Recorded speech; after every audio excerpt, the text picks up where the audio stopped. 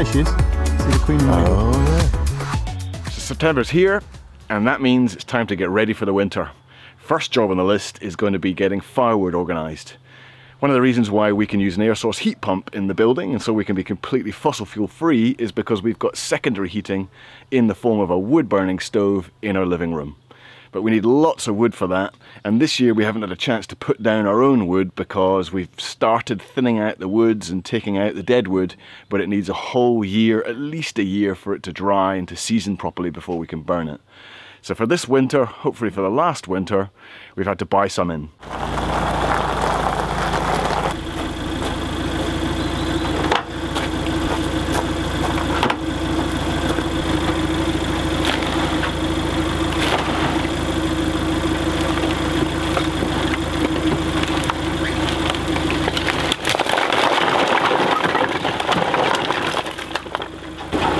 Two, wasn't it? Yeah.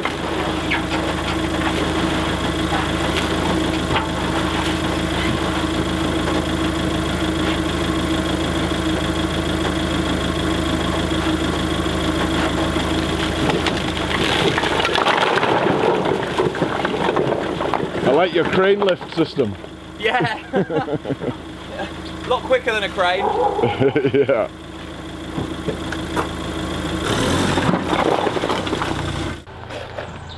So we had a delivery of hornbeam and ash. It's been dried for about a year, seasoned in cords and then chopped by the guy that delivered it. We had it delivered today, and now we're just going to stack it, get it out of the weather and get ready for winter. We need to keep the wood off the ground if it rains, so we're going to use these upcycled fence posts that we found here on the property. And we'll lie these down and stack the wood on top of it, and that will stop it from getting damp.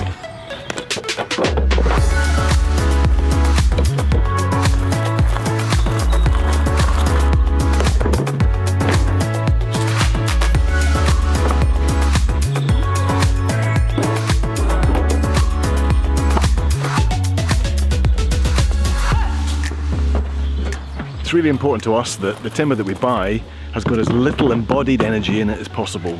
Little amount of fossil fuels that have been used to cut it down, to transport it, and to dry it, and to bring it to us. So if we buy locally sourced wood that's been naturally seasoned rather than kiln dried, that keeps that to an absolute minimum. So it's really important that we buy our wood at this point in the year, because that means that the suppliers that we like, the local suppliers that season the wood sustainably, they've still got stock. If we waited till later in the season, then it tends to be either a lot more expensive or we just can't get the right wood. So it's really important that we do this job now.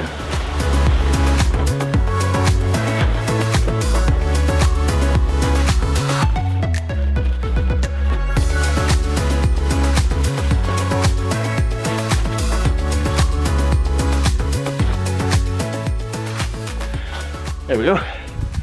Done.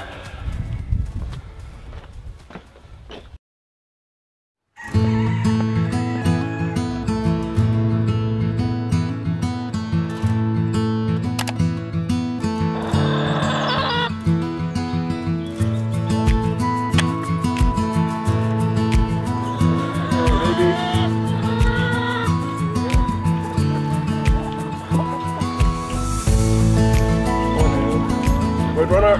Roadrunner!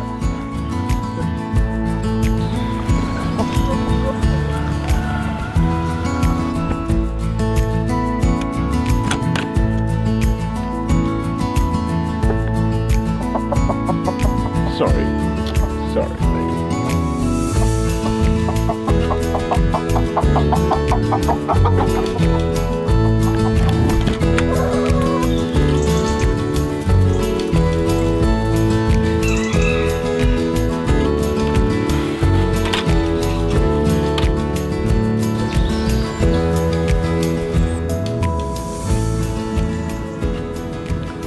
So a few weeks ago, a friend of ours gave us a hive to look after for a few weeks. If you haven't seen that video, I'll leave a link to it up here. And basically he's coming today to do a full inspection of the hive. We're going to open it up, we're going to look for the queen, we're going to check that they're putting down enough stores for the winter, and have a full look through, which is really, really exciting. Just before that, I'd love to ask you, if you've enjoyed this video so far, to give us a like, hit the thumbs up button.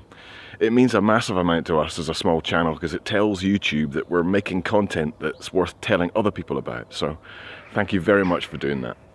Anyway, let's go and have a look at that hive.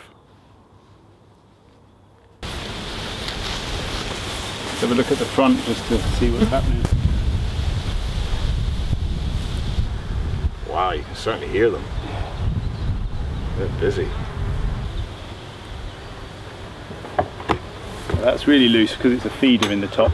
They haven't stuck it down.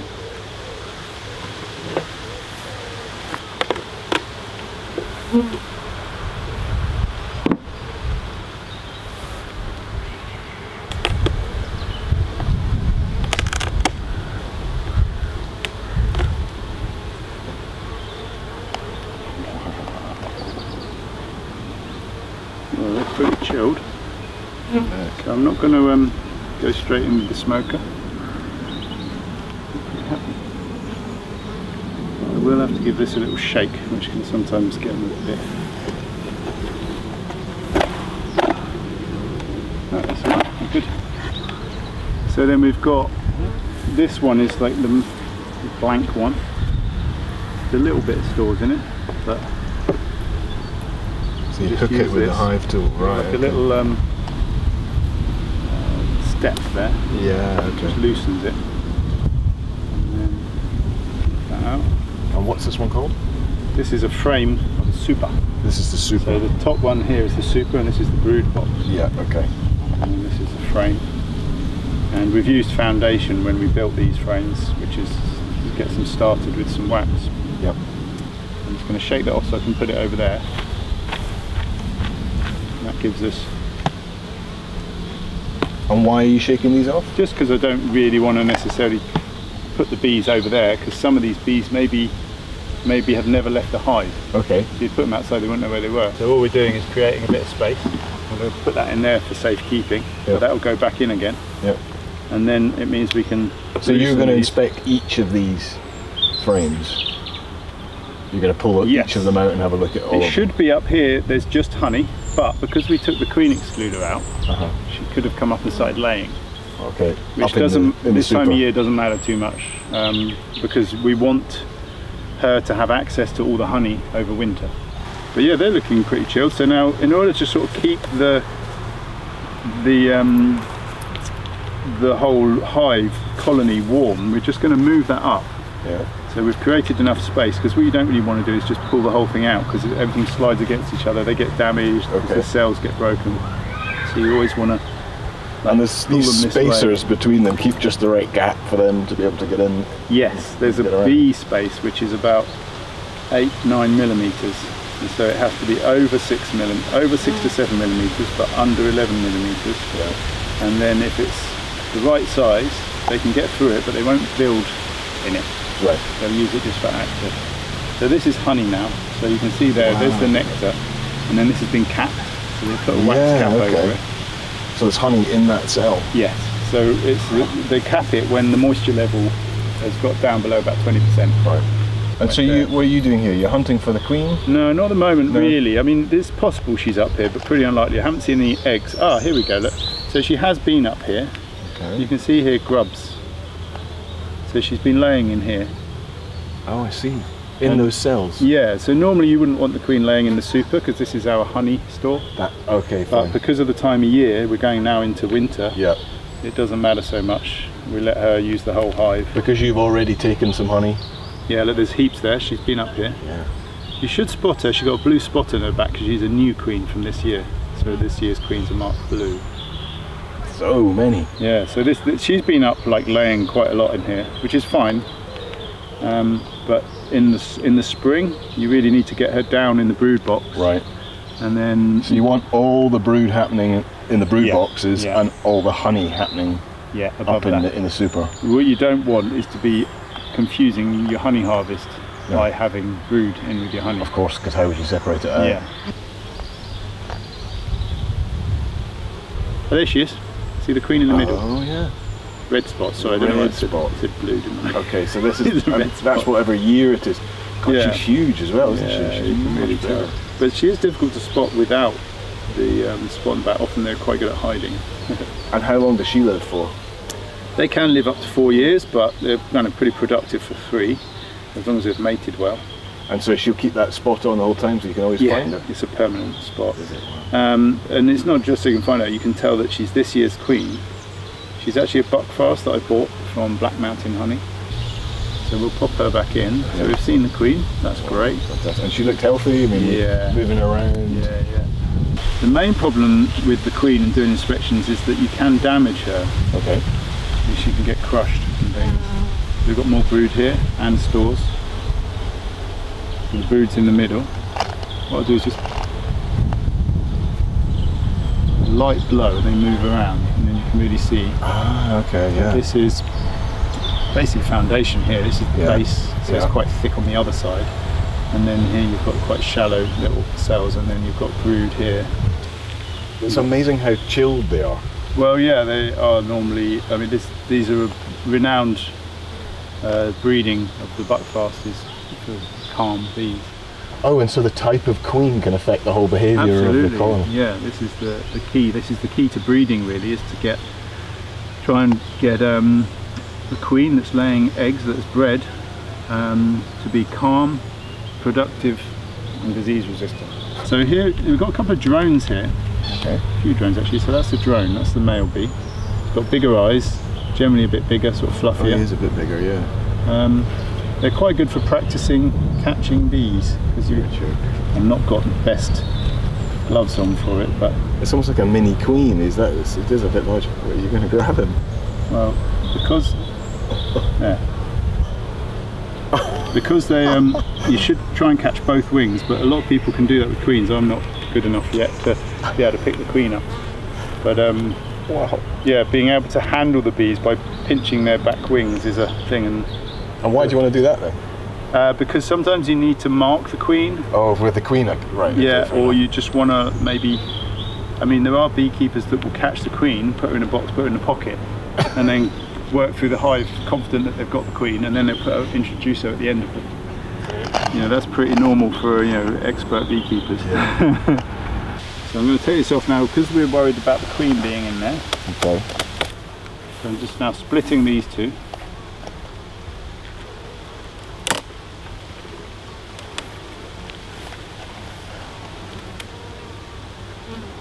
And I'm checking that they're not all running around on the base. Put that there. I'll put this on top just to keep them warm. And then we can start looking in this one. And so it literally just sits on it? Yeah. It's not embedded? They glue it down themselves. Right. They seal up any gaps. But the rest of the time, I mean, you could nudge it and it would split? Yeah, I mean, it took a bit of levering to get it open. Yeah. But yeah, they're all essentially just balanced on there. Right. So you're going to do the same thing, but these are deeper, so they're not so easy to get out because they're a bit more, just a bit more length to pull through. So this is really a bit of a useless, just filling the space, a bit of the old foundation, but you can see the foundation there. That's what we start with. Yeah.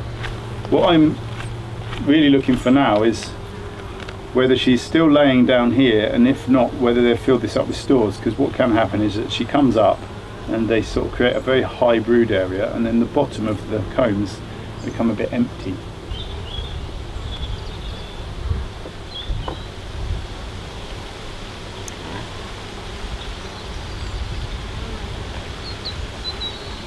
And then grabbing it here? Mm. Okay, that's where it's starting. So then you just check that it's not got stores in it, and then you give them a shake, so it's literally just a move downwards then jolt up, and that just shakes them off. It can be quite sort of vigorous. So that one, I think you can probably put that aside because that's empty as well, and then we'll just work through the same again. Yeah, I'm not worried about getting stung. I'm just really worried about hurting them. Yeah, it's fair enough. It's good to You just that just builds in the confidence after a while. You just sort of learn to sort of nudge them out of the way. But it's nice to do it slow and gently and just. Yes, because it's very stuck. It's And it should be quite heavy as well. So you make sure you've got a good, yeah, that's totally different. So has that got stores, or are we looking at? What have we got there? No, there's not a lot going on actually. No, it's quite empty. It could be that she's been laying in there. Nothing in there either. No. So she's moved up into this space, so it probably means they need a bit more feeding. So that's kind of good to know. This is what the whole reason for doing this. They've got enough honey for now. Yeah. But the thing is that as we get further into the autumn, they get less and less options for collecting and you nectar. want stores for the whole winter. So, and ideally you feed them a solution of sugar that they can treat like nectar. Yeah. And then they store it in their cone, which is the best way for them to feed, is in their own natural cone. Can't get out this end. So what we can do now is just of course. I just need to get purchased. Look at that, it really has an effect. Yeah. There you go.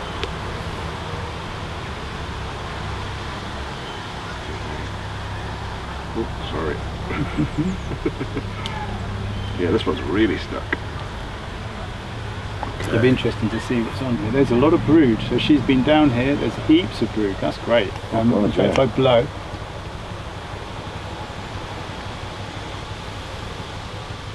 and just move around a bit, you can really see what's underneath. It's good. No, they're building up numbers nicely for the winter. And as you said, that's what they want too. It's also about having enough the numbers. They need the numbers to keep warm, and they need the food to keep fed. Good. Right, so that is a good sign. Yeah, absolutely. Check the base. Okay, they're quite sort of piled up. So we're going to go gently.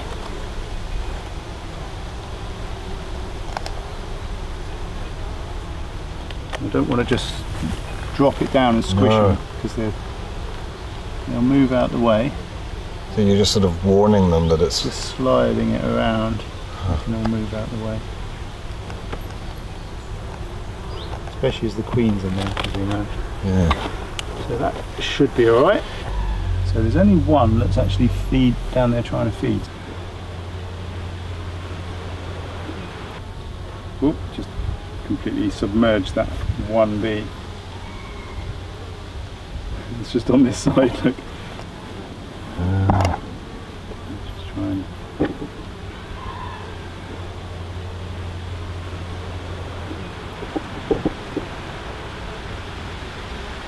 Oh yes, bee rescue. There you go. And then all your friends can help. Fantastic. In the sugar. Good. Yay, great stuff. Yeah. All happy. Healthy hive. Back together again. Need some more food, but yeah. Other than that, they're doing good. Well, that was amazing. Seeing inside a hive was incredible, and it's obviously a lot you need to know to be able to do this right. So I think this winter I need to get my learn on. Anyway, thanks a lot for showing up and watching the video. I really appreciate it. If you want to see more of our content, don't forget to subscribe, and we'll see you next time.